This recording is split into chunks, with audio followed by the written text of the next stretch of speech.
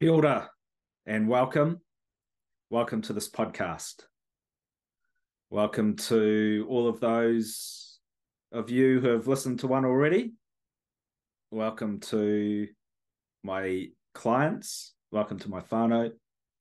And welcome to all of those dialing in for the first time. Hopefully there's a few of you, not just in New Zealand, but around the world listening in. And I'm equally going to try and make it relevant to you. No doubt if you've seen the title of this podcast, Conscious Fishing, and this podcast as a whole is a provider podcast, you've probably got some sort of interest in fishing in the ocean, maybe in gathering and eating your own food and staying healthy. So that's ultimately what this podcast is all about. I am an outdoors guide. I've taken people fishing for the last 20 years. I am also a certified health coach of 4 years. And I sit beside people who need a bit of a helping hand to heal their mind, body, or soul. And I run men's wellbeing retreats in Tairua on the Coromandel Peninsula in New Zealand. So this podcast that I'm going to talk about today is called Conscious Fishing. And it's something that has been rolling around in my head while I'm out in the garden or on the boat, and what I'm going to talk about for a good year, I reckon. And I guess what's prompted me to finally record it today is some of the announcements that came out this week about the Hauraki Gulf and sea change and blah-de-blah-de-blah, bureaucratic rubbish. So I wanted to take things right back to grassroots when I'm talking about conscious fishing. So I'm going to kick the podcast off by honouring the land that we stand on, the ocean that we get our kai, moana, and nutrition from. I'd like to start by honouring all of those that came before us on this land, the original peoples of this land. I'd like to honour all four directions. And I'd specifically like to honour the people that connected me with the ocean. My dad, who took me fishing from a young age. My granddad and grandma, who took me fishing from a young age. And all of those three also planted this little seed with me about being out there on the ocean, gathering your food, looking after the ocean, and giving it the full respect of cooking it well to nourish your body and your mind and your soul. So big mihi to my ancestors for that. And I'm going to delve into some of that today. So looking at some of the media around some of the announcements in New Zealand this week about the Hauraki Gulf. And some of the dialogue around it, social media and in the news. It's highlighted something that I've felt for a long time, is that the general non-fishing public have very little idea about the ocean, very little idea about our connection to the ocean, and very little idea about where good food and nutrition comes from. So before we delve into some, theoretical conversations about fishing, I want to delve into the word conscious. And what does being conscious mean? So conscious, if you look at the definition of conscious, it means being aware of and responding to one's surroundings.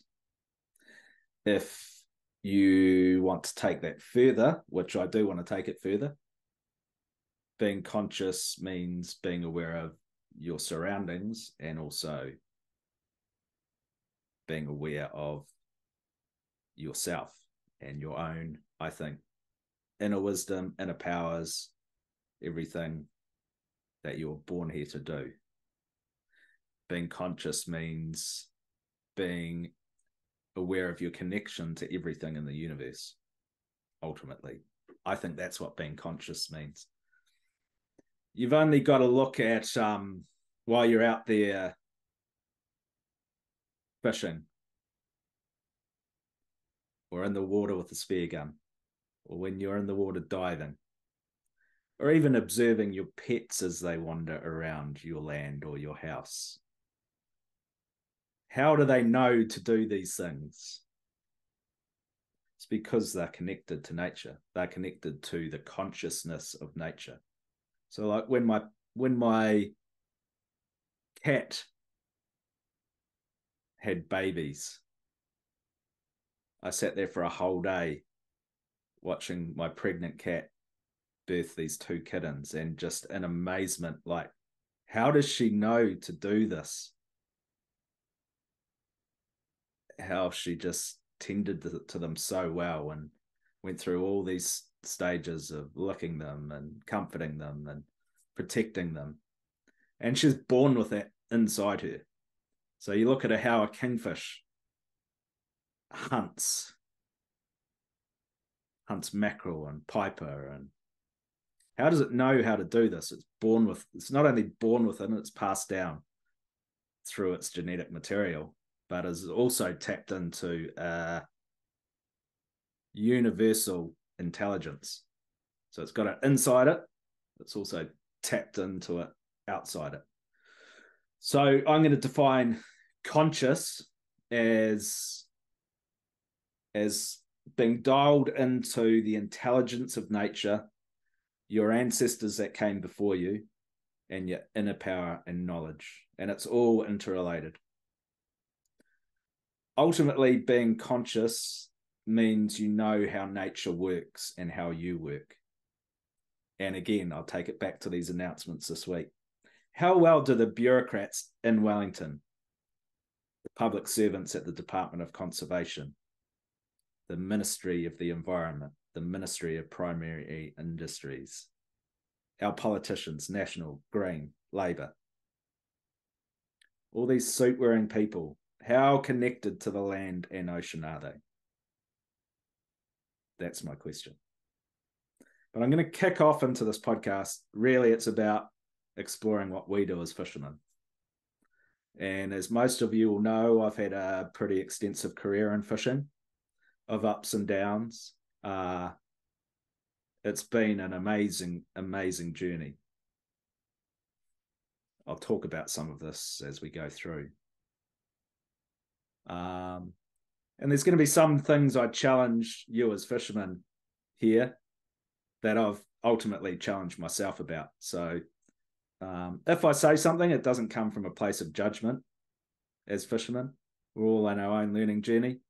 But I wanted to share some wisdom, some things I've learned along the way. And, you know, you might say, well, you did this 10 years ago, Carl, or 20 years ago. Well, we're all here as human beings to grow. And as we grow, it's our responsibility to share some of that wisdom as well. And the world would be a pretty ordinary place if we're all doing the same thing we're doing 20 years ago. Our whole reason we're here on this planet is to learn, to love each other, to dial into nature and how awesome and beautiful it is. Observe it, feel it, relish in it. I think fishing is something that ultimately enables us to do that because we're out in nature. One of the things I'm going to touch on in this podcast is the concept of regeneration. And, you know, the again, I'm going to take it back to a definition of a word.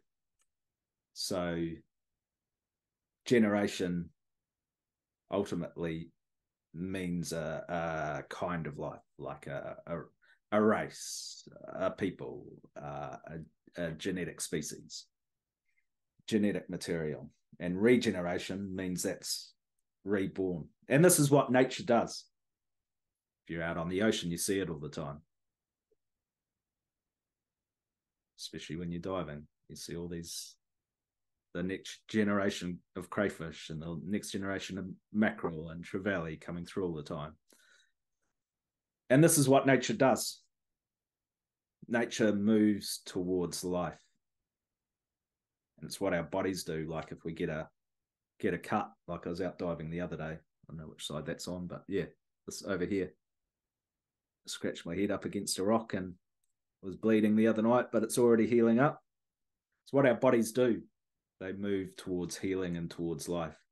This is ultimately the truth. You look at any religion, any spiritual leader like Jesus, it's what they were trying to tell us. They were trying to tell us that our power is in us. It's not from the leader of a church. It's not from a priest. It's not from a politician.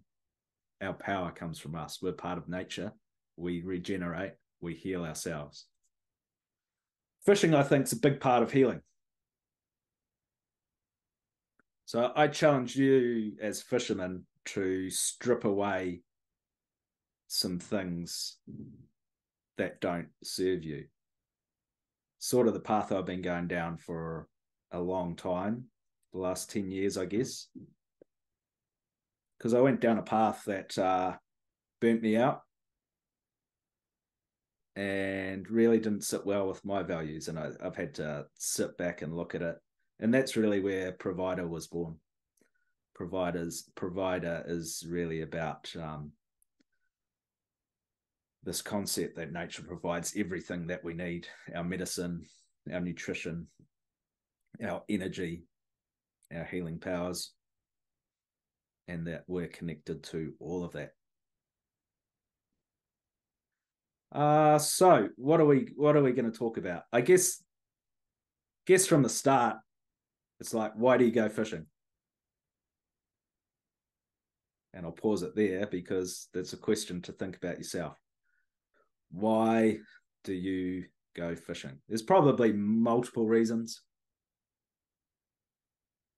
Ultimately, for me, it's where I get a recharge and a refresh. It's where I feel connected to people that aren't with me anymore. So like my dad, like my grandparents. It's where you can strip away all the stuff, computers and cell phones, and just be out in nature.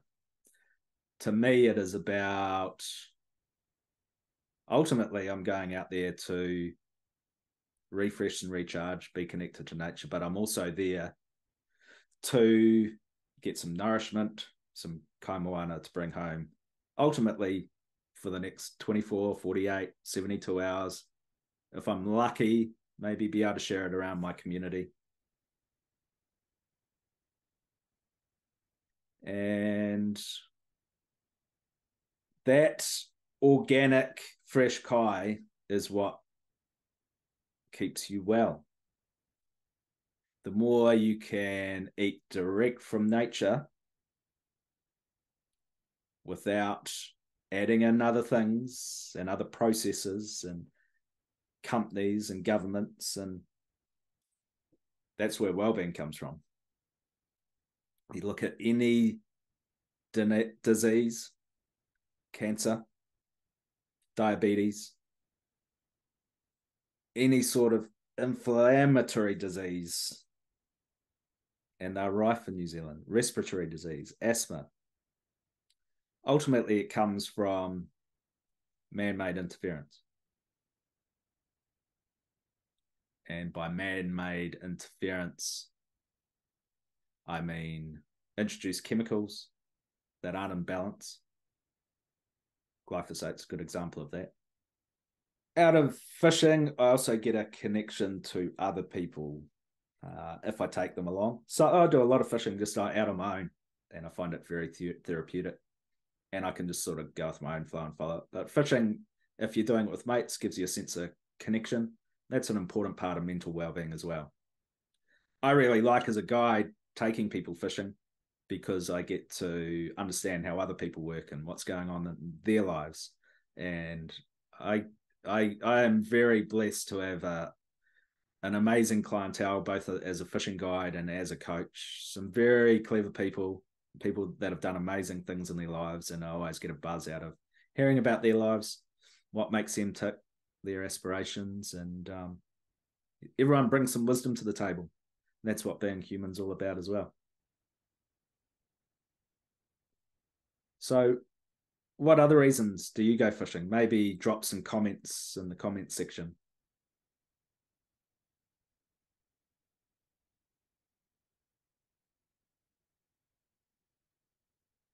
So I might just talk about a typical day fishing for me, and some things that I do to stay conscious.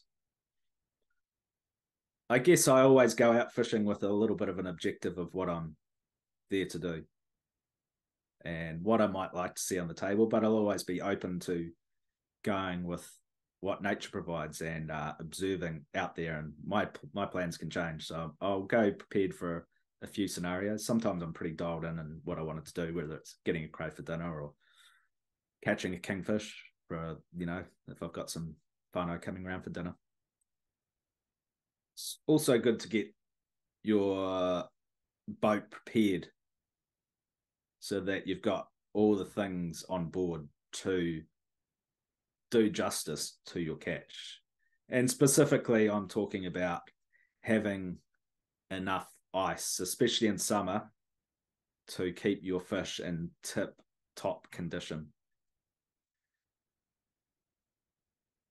Taking things like refillable water bottles up, so you don't have to stop at the bakery, for example, and buy plastic water in the morning. I try and have I've got a massive refillable Icy-Tech water bottle that I take out on the water. Just these little things. What are you going to do for your own sustenance and energy while you're out there? I don't eat much on land through the day. I tend to have a big dinner at night, and I'll just snack it in the forest during the day. But at sea, I need to eat a lot. That movement does something to my stomach where I eat a lot on the ocean, especially if I'm diving. I'll eat before and after my dive. And one thing that has frustrated me as a guide over the years, if I'm letting my clients bring their own kai, is there's all sorts of crap that comes. And I'm like, you're here to catch all this beautiful kai moana, and then you jump on with a V or a Red Bull or a packet of twisties or all this sugar-laced rubbish. And to me, that's the antithesis of fishing. Fishing's all about going and catching food straight from nature to fuel your body, for your immunity, for cell regeneration. One thing I do these days is cook a big feed the night before and take leftovers out for the next day. That's pretty much my staple food on the ocean. Have a big kai the night before, have enough kai from the night before to take on the ocean. It's a great routine to get into. And you can take it out in refillable containers, so there's no rubbish. All these little things we can do as fishermen. And some of you might not have thought about them before. But I think it's our responsibility as fishermen.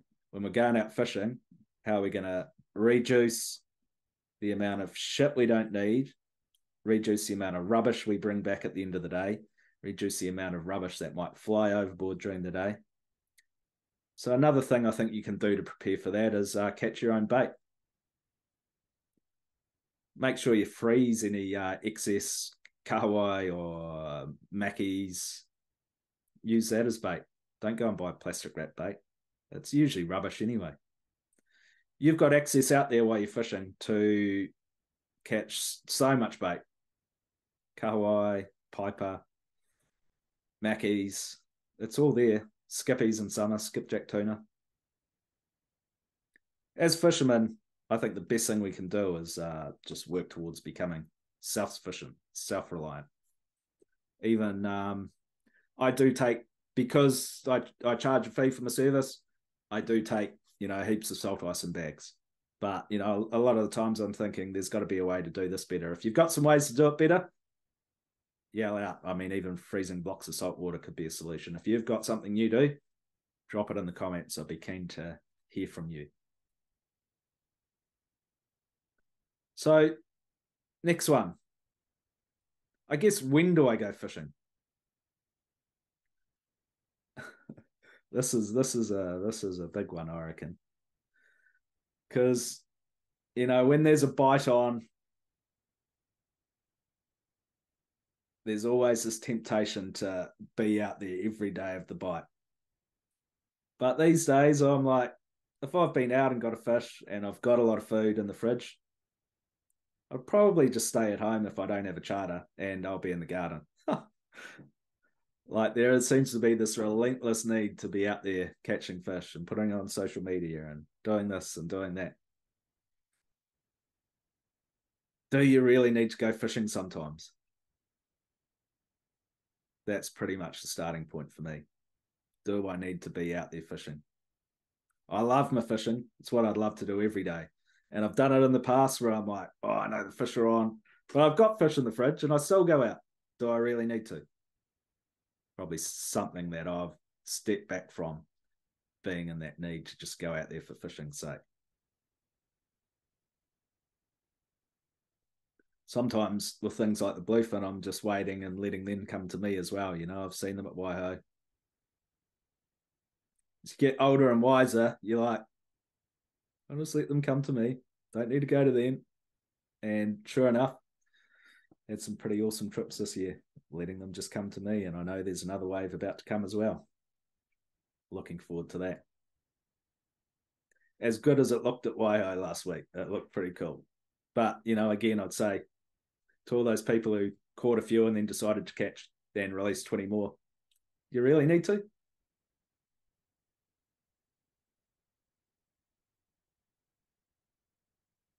Couple of our trips, we went out, got them, and I said to the boys, right, we've got tuna each on ice. Let's go home and I'll show you how to treat it with respect, and let's chop it up in a way that is going to be awesome for your kai, and I'll tell you all about the tuna. And get home early and be refreshed.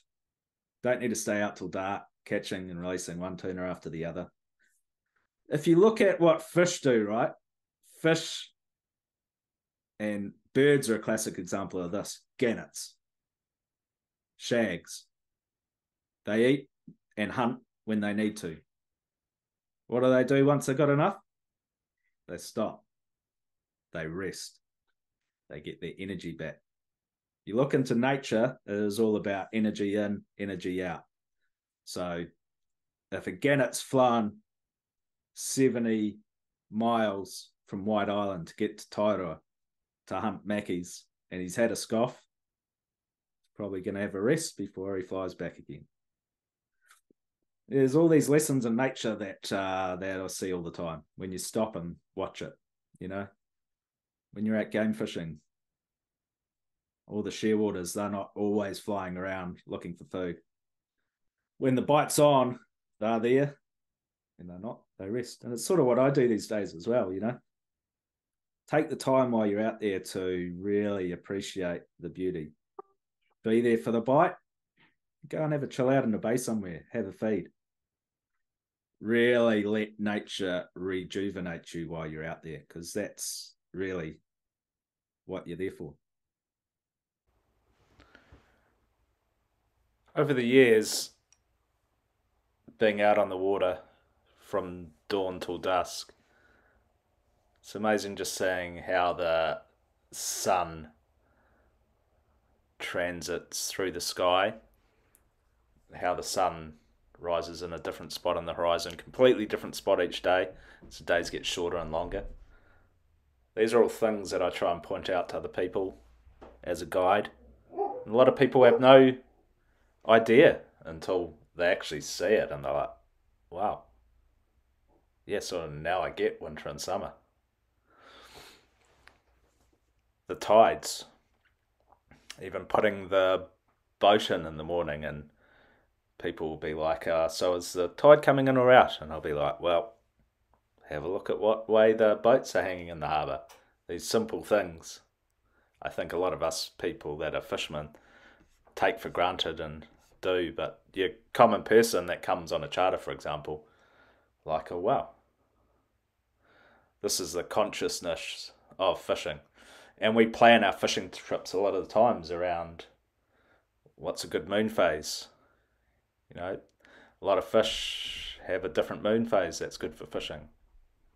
Hapaka, for example, quite good. You know, they come in from the deep onto the reefs around the full moon. I plan if I'm just game fishing for my whānau and I don't want to spend an arm and a leg on petrol, I'll, get a good idea of where the bite is and aim to be out around those spots. I'll find some bait and make sure I'm there at the high tide or the low tide. And that's worked very well the last few years. I haven't done a lot of hours game fishing, but I've got some very nice fish, and done pretty well. I think observation is key, and just really being there to smell the flowers. I remember a trip I did out of Whitianga one day. I was just helping some other guys out and taking an extra 4 guys on a trip that some other boats had organised. And I don't really do that too much these days because I prefer to work with my own clients for this reason. But so I can set my own expectations of what we're going to do on the day. But they're like, oh, Carl, do you think we're going to get a 20 kilo kingfish today? How many kingfish do you reckon we're going to get today? And I was like, guys, I sort of think you're missing the point here. We'll get what nature provides to us.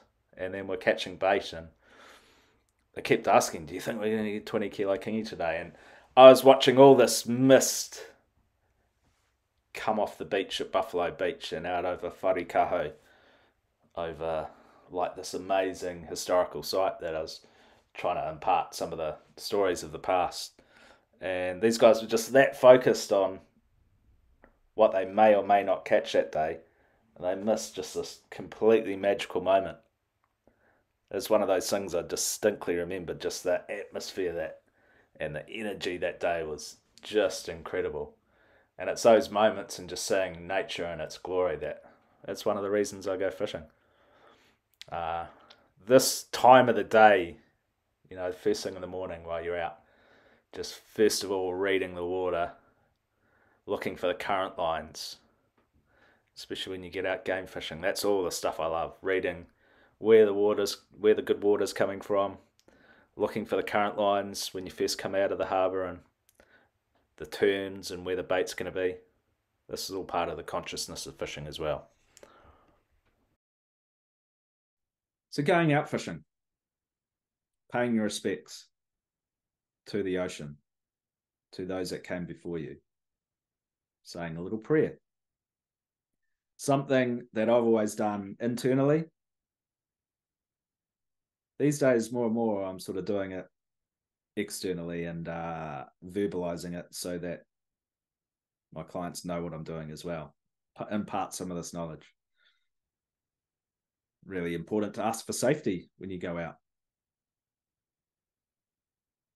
Every time I roll off the back of the boat for a dive, I've got a little ritual that I do.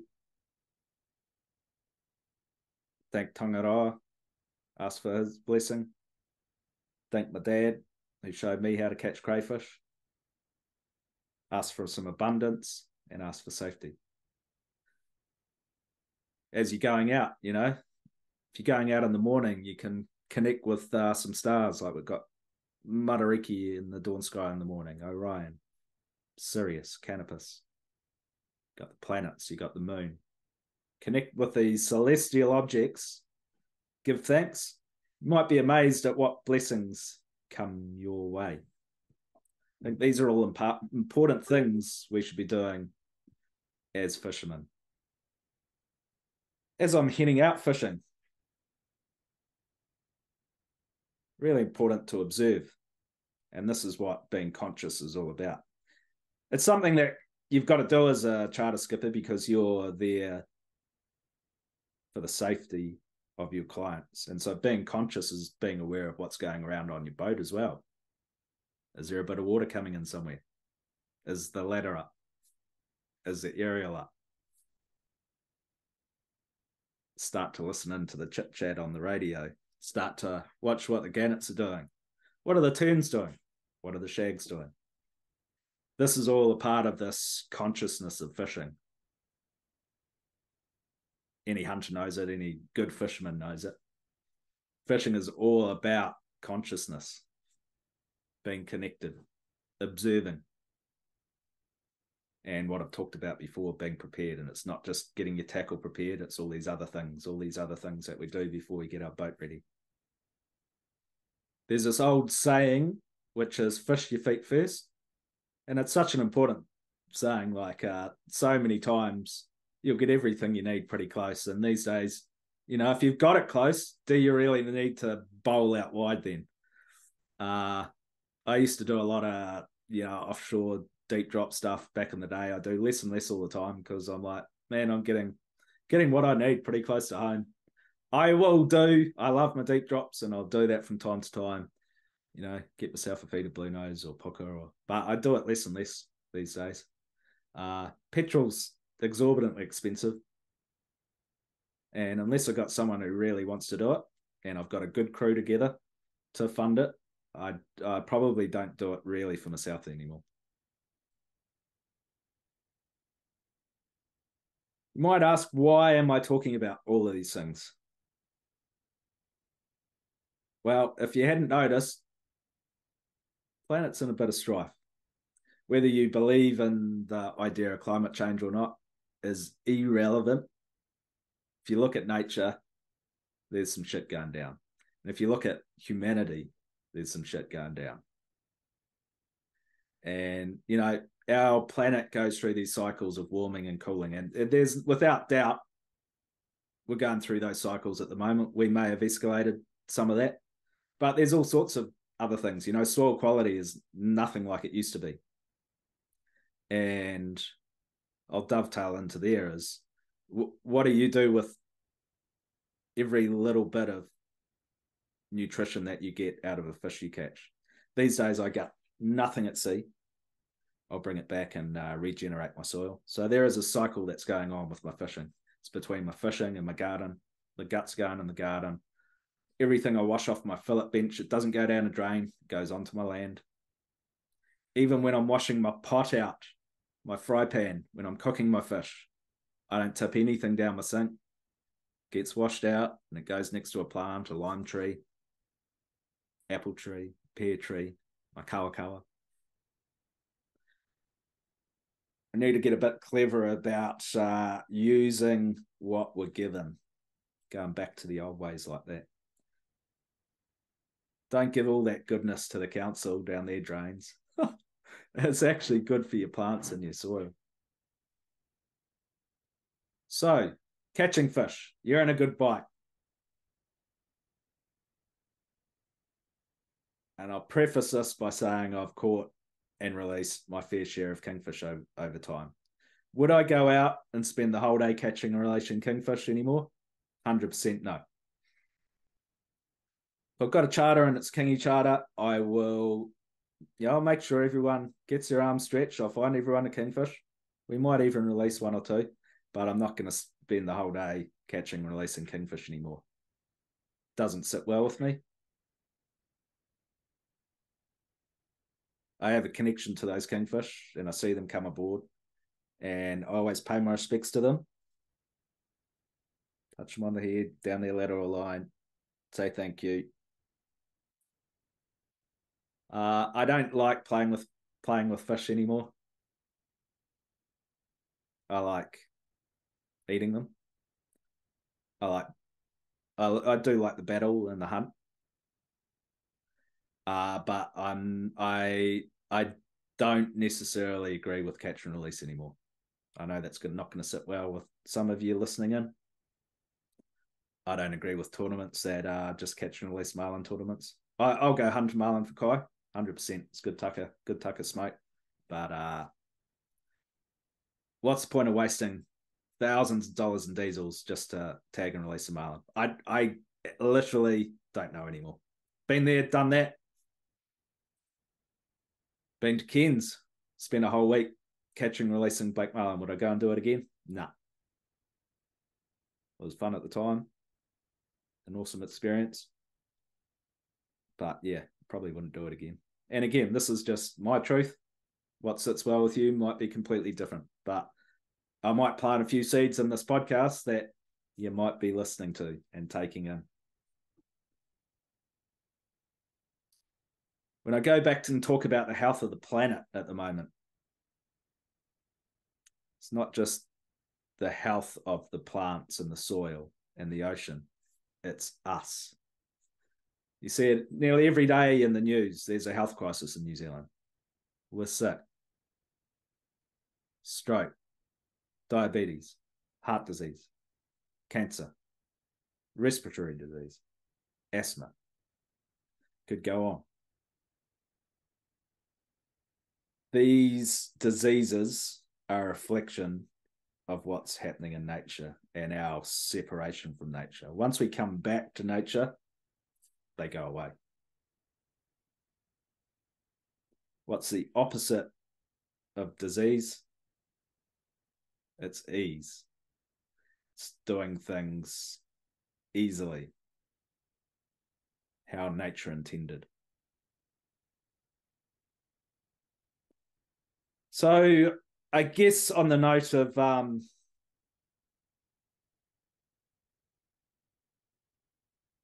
once you got your kai, moving on, probably wanted to talk about this whole concept of sport fishing.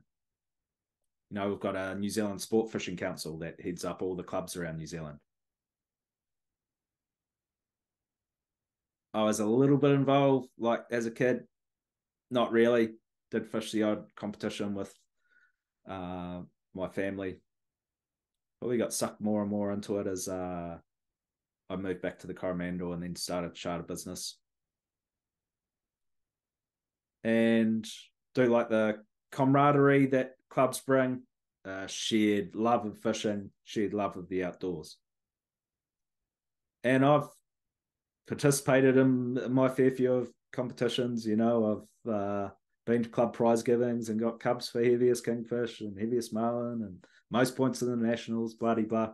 But it's something I've pulled back from in the last 3 or 4 years and really taken a good look at. Like, again, if I put it on that list of why do I go fishing, getting a trophy or a pin or a name in a yearbook means fucking nothing to me anymore. And given all these other things I've talked about, the health of the planet, all the stuff that bureaucracy are trying to push on us, we need to be role models as fishermen for looking after the ocean. And sport fishing, even just the title sport fishing, I don't think it sits well with bureaucrats. So as an industry, we really need to take a good look at that. Most people going out doing comps, etc., they are using the food for kai, feeding their families, but there's all this other palaver wrapped around it that really doesn't serve us anymore. I'd like you to take a think about that. Again, not judging you if you want to go do it. I've done it before. But I think we need to take a really good look at how our clubs are modelled. It should be about getting together for kai, our shared love of fishing. I don't really see how this IGFA model, which came out of America, ultimately, if it serves us anymore. Going and trying catching a 20 kilo kingfish on 4 kg line, the sport of it, the amount of times you might get busted off and leave hooks in a fish or nylon on the end of bottom of an ocean. I don't think it sits well with what we know as human beings now. We've got to look after the planet. Even, bluefin, every club now seems to have a bluefin comp, which incentivize people. They might have got a 30 or 40 kilo fish and they've got fish in the freezer, but there's this relentless desire to go and get the biggest one and get the biggest one, a 90 kilo, 100 kilo, 110 kilo, 120 kilo. For what? Just the glory of it. I used to fish the nationals. It was a great tradition to catch up with my mates, and I'd still do that at that time of year. Give my good mates a call and go, let's go for a fish. Would I sign up for the nationals again? Nah. 100% no. I don't see why. There's some things that always really didn't sit well with me. 8 days straight's a fucking long time, and you're really fucked at the end of it.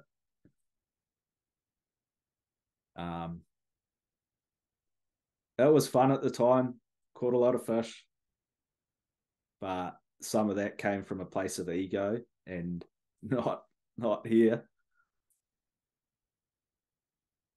Yeah, interesting looking back at all that.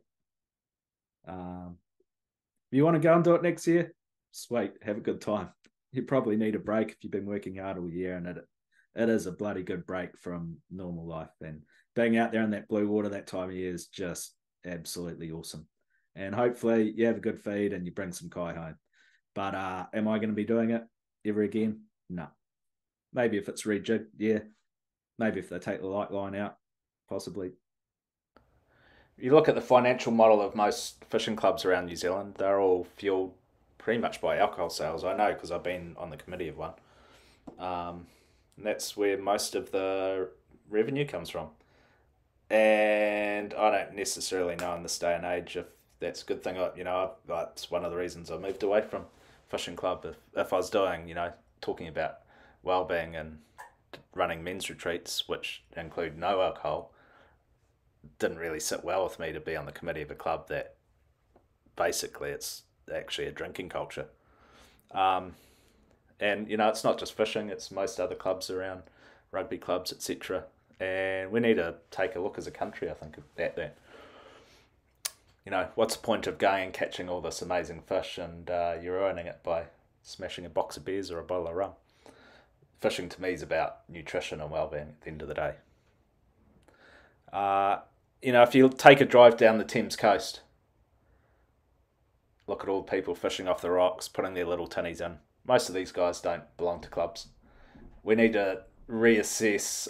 I know the Sport Fishing Council does a good job of advocacy, but the rest of New Zealand needs to step up, I think, and the rest of fishermen need to step up and try and start to take their power back. It's not just recreational fishing. Most people that go fishing in New Zealand fish for a feed. And so these things, and a lot of the things I'm talking about, I'm really talking about because I have been part of the sport fishing scene before, and I do have people that are going to be listening to this that are part of this, fishing culture. But I think, a lot of the things that I'm talking about in this podcast is really about going back to basics, like the the people out there fishing in the snapper, the mussel farms for snapper, and out there fishing for a feed. This is what fishing is about to me these days, ultimately. Still like catching some big fish and having my arms pulled off, and the challenge and the hunt, and making sure my gear's up to task. I think it's important so that you're not losing gear. But fishing to me ultimately comes back to our connection to the ocean, to nature, to our bodies and our families, and fueling our families' well-being. We need to come together as a country, I think, and take a look at subsistence fishing. Recreational fishing or sport fishing is really not a term that really fits the culture of the custom of going and catching a feed of fish. And unfortunately now, we see the Department of Conservation trying to draw lines in the ocean, places like the Aldermans, and tell us we can't fish there. It really doesn't sit well with me at all. And it doesn't sit well with me even on the customary side, having to have a slip of paper that someone signs that says you can go fishing there. That is not us being in nature, and it's not custom. It's not customary. Customary is being a part of nature, being connected to nature, not signing a piece of paper that ultimately links you back to the crown, back to the company. That is not fishing.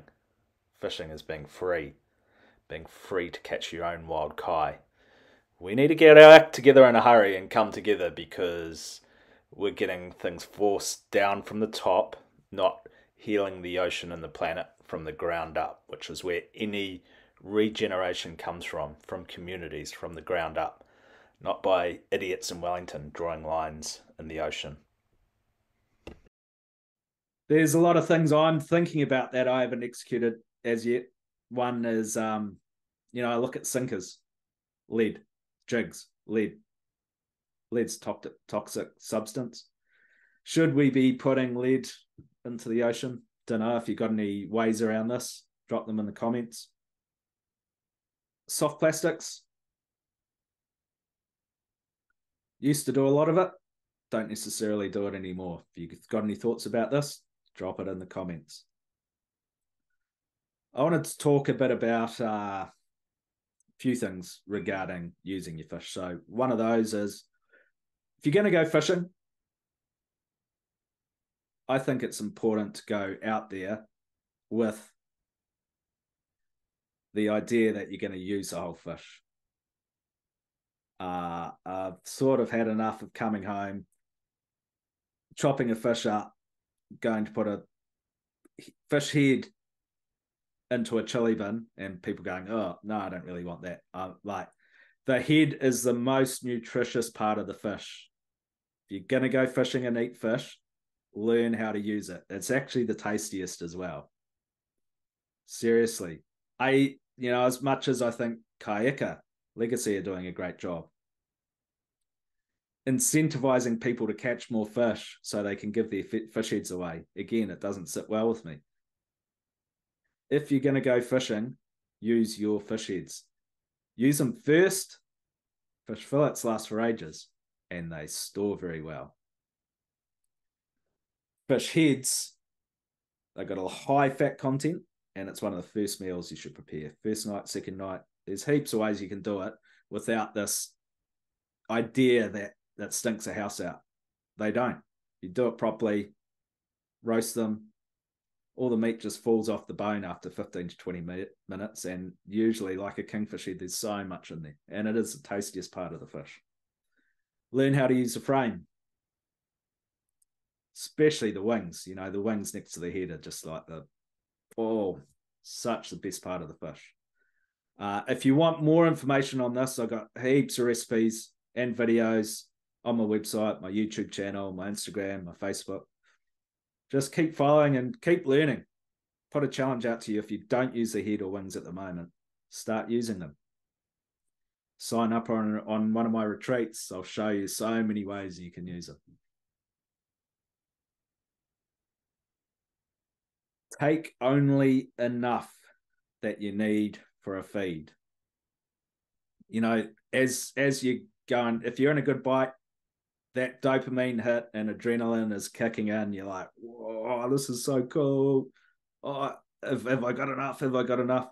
One kingfish is enough. One kingfish is more than enough for one person to take home and share with their family. There's so much meat off it.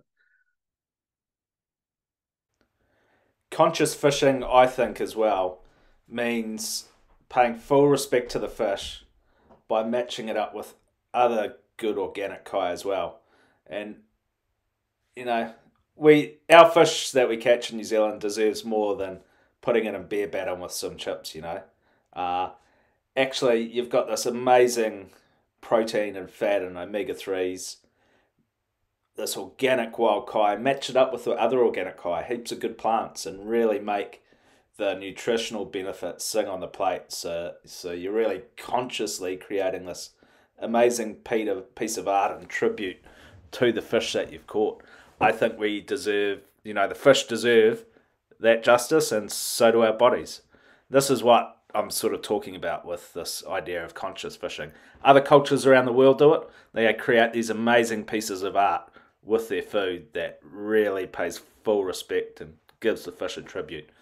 And I think that's how we ultimately up our game at the end of a fishing trip.